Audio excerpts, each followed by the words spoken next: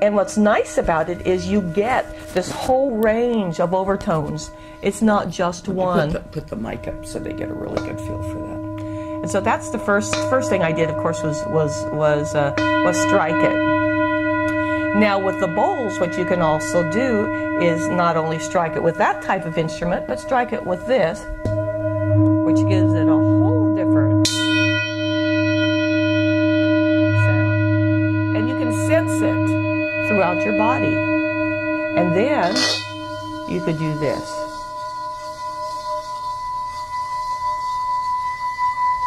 Really gives overtones and undertones and... Yeah, okay, put that so you can hear. Yeah, now you can say, what did you just say, the overtones, right? Yes, overtones and undertones, and you really feel it in the body. Mm-hmm. And that was the whole purpose. But see, whenever you feel something in the body or you're co-creating with an instrument, you want to make sure that there's a consciousness, since there is a consciousness aspect of it, that it is going to co-create and it's not going to shatter, or it's not going to distort your own divine grid within. Right.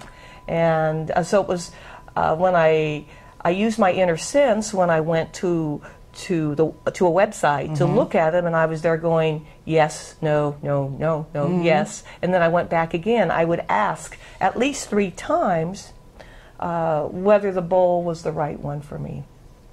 And so that would be the first step, would be to understand about the consciousness of sound.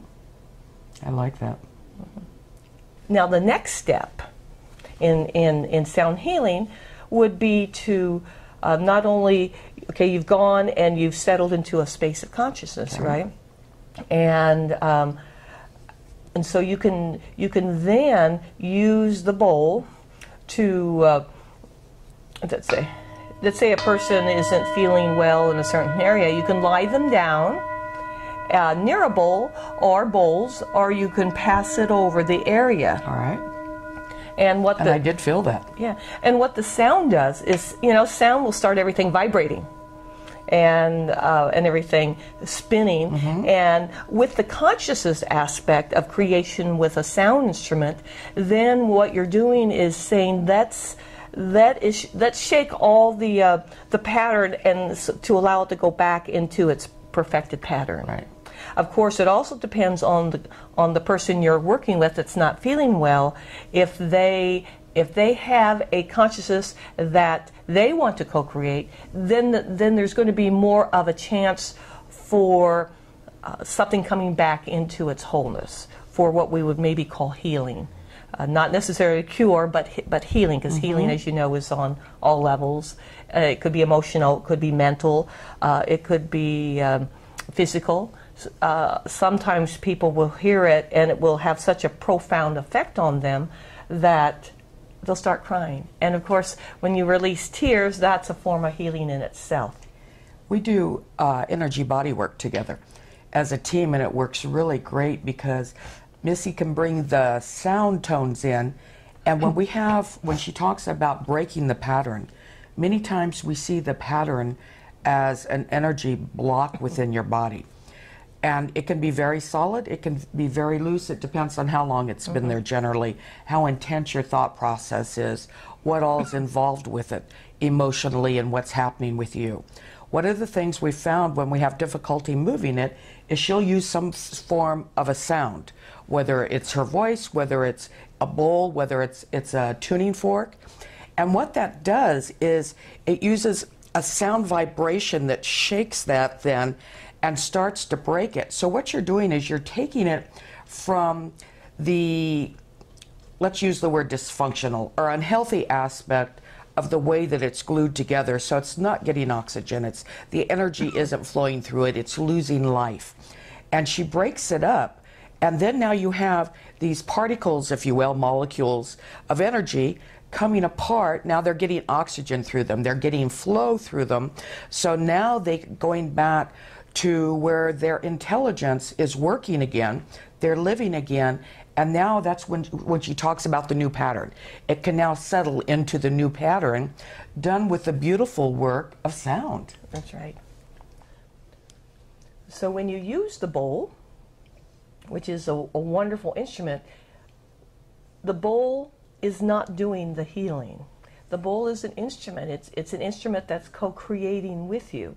And that's sometimes what we forget, is that when we use sound instruments, it's not the instrument doing the healing. It's the consciousness within the client, within you, all connected with the bowl. It's sort of like the consciousness of all, where it's all these friends, the consciousness aspects that are playing. It's a joyful dance, really. And I kind of think of it as a surgeon's tool. Mm-hmm. It's going into whatever it is you're working on and opening up and allowing the space so then the dance can come in. That's a good way of saying it, because a scalpel, and sometimes sound can be like a sound scalpel, mm-hmm. is just a tool. It's not the scalpel that does the healing. Right. It's the consciousness that's co-creating with it, or right. Out in the world, maybe we'd say the consciousness is directing it. And so that's why, in a way, too, instead of concentrating always on the instrument I was using, I would develop the consciousness of myself and send it out on my own voice. Mm-hmm. And I would do different things with the voice. And I'll demonstrate that. It's kind of fun, and you can practice. And it works. But say I'm using a bowl. I'll start out with just sort of like doing some sound.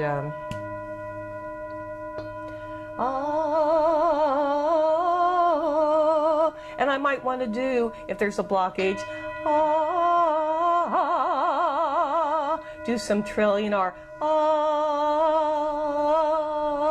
trying to get things moving. And if you'll do that one again, mm-hmm. see this as a drill going in and working at it. Or it actually could be like a plunger, like when you have a stopped up toilet.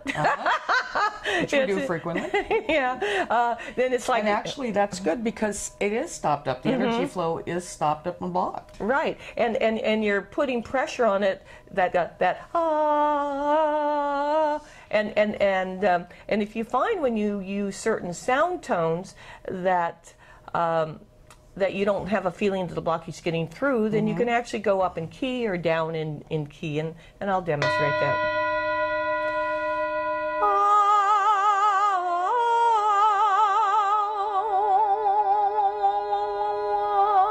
It's another type of sound to use, because different sounds will have a different frequency of... in your hertz cycles, it will have a different feel. It will have a different, actually, way of operating or dancing. And so I might use a sound tone of ah, ah, ah,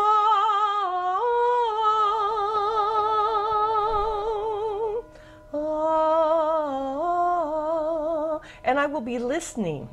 I'll be listening to the sound tones, and I might use just vowel sounds. As I'm scanning someone's energy field or their physical body, and kind of sense or feel, is the sound changing? Is it stuck? Does it all of a sudden want to go off key, or does it come clear?